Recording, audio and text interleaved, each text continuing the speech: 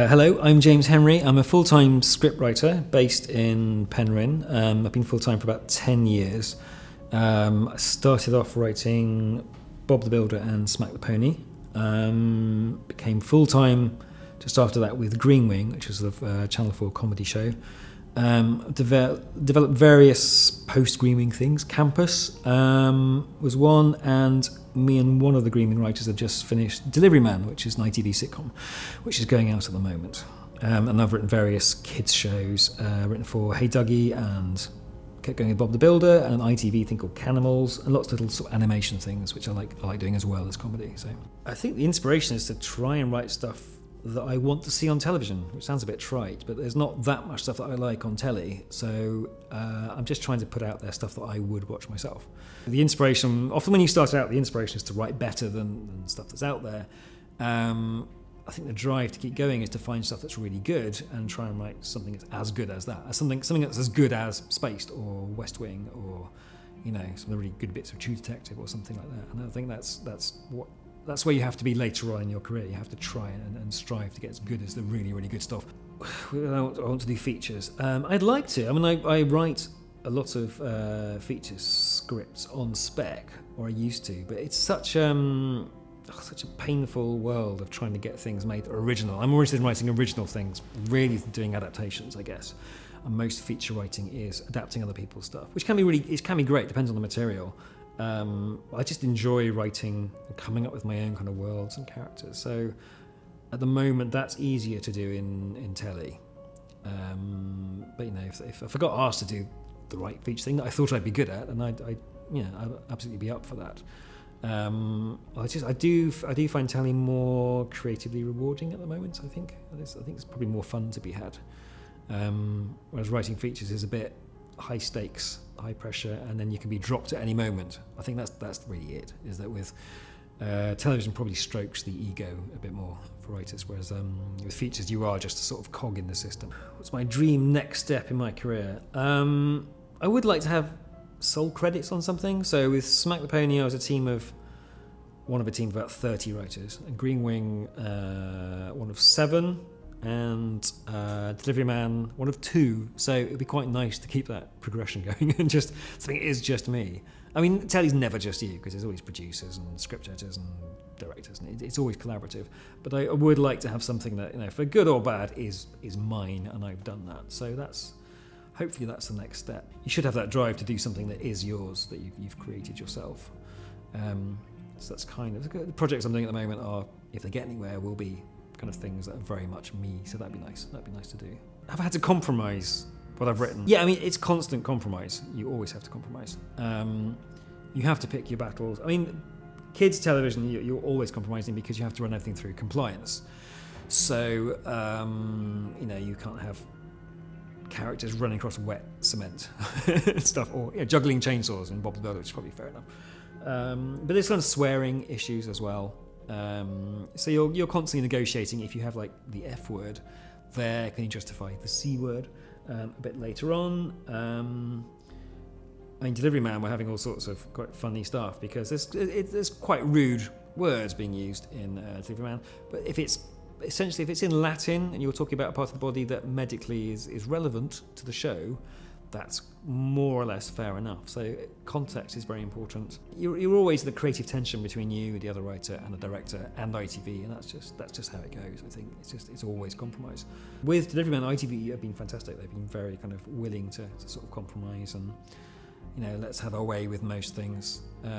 So you're never writing in a vacuum. You're always taking notes from development people or actors as well. Actors might have their own takes on lines and on characters and stuff, which is always valid. There's always that level of working out how much to push your own ideas and how much to sort of fit in with people around you, and it's difficult, but sometimes that's where kind of the fun is as well. It's trying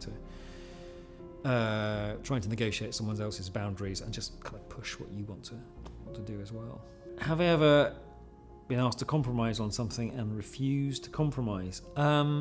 I'm not sure that I have, to be honest. I've never had to compromise on anything massive, normally because you sort of establish the ground rules before you write it. If you know what time of day or night this thing's going out, and you know what kind of tone people are expecting, then you just work quite hard to keep within those boundaries. It's quite often unsuitable language. Can we have that line with a bit less sweary? Or people will say, that scene just isn't. Can we compromise on not having that scene because it's not very funny? In which case, it hasn't done its job, so I'm quite happy to lose that scene. I think I've always been quite good at knowing what they were after in the first place.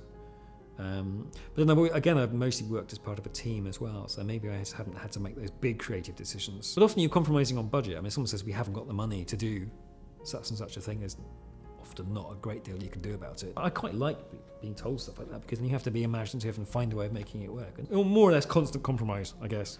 But I don't really mind that. That's fine. It's part of the job. Could I do more serious drama for the rest of my career? I would like to balance it out with comedy, I think. Because even when I'm writing drama, I quite like to sneak some funny bits in under the line. But I guess that's writing. It's like Paul Abbott's talking about. He doesn't really write comedy. He writes drama that is quite funny. So when I write drama, I still would like it to be quite funny and quite have some.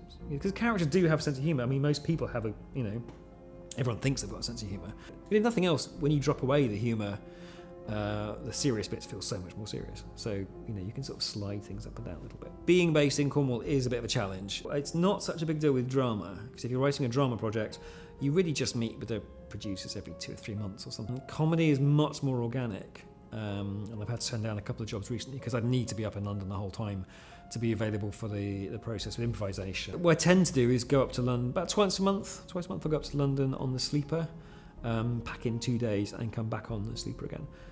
So it's quite intensive, but it's nice. I think it works really well because I think I have a slightly more distinctive voice from not being in London. But in a weird way, it has a sort of artificial scarcity. So my agent can say, James is in town in London for some meetings, so you have to rush, and if you want to meet James, you have to do it now on this day. So that's quite good.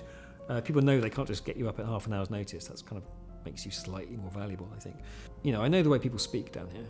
And I know the locations, and I know the sort of conflicts, and I can write more confidently about being down here, which not many people can. I think most people write about West Country and Cornwall with sort of outsider's perspective or a romanticised perspective. It does close down some pathways, I guess. It's very hard. I wouldn't be able to show run something in London without actually moving there. Do I have a screenwriting bucket list? I started out, I had a plan, a 5-point plan. One, write something. 2, get paid for writing something. 3 was get something published. 4 was making a living as a writer. 5 was make a lot of money as a writer and be very, very successful. So I've got as far as 4.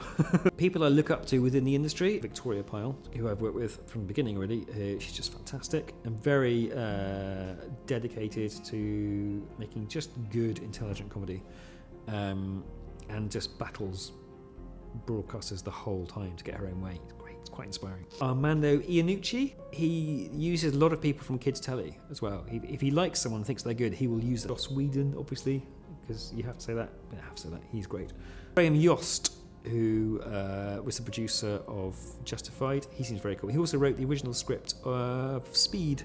I found it today, which is such a great script. Pendleton Ward, who came up with Adventure Time and Bravest Warriors, he seems like an interesting chap. They just seem nice and they seem like they do a good job. They are quite gently inspiring in their own way. I listened to Nerdist Writers podcast, that's very good, which is screenwriters just talking about the job. Work that defined me if I died tomorrow. Oh God, what a thought. 1/7 of the writing team on Green Wing is probably what would define me.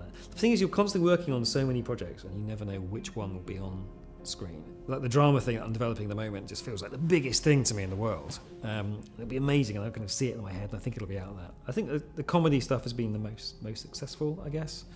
It's quite nice. It's quite nice to be a comedy writer. I think what's nice is that looking at my CV, it has got a thread running through it of it's got Smack the Pony, Green Wing Campus and Delivery Man, and I think there's a nice kind of consistency in that. You can see all those shows kind of fitting together. So maybe a tiny DVD box set of those things.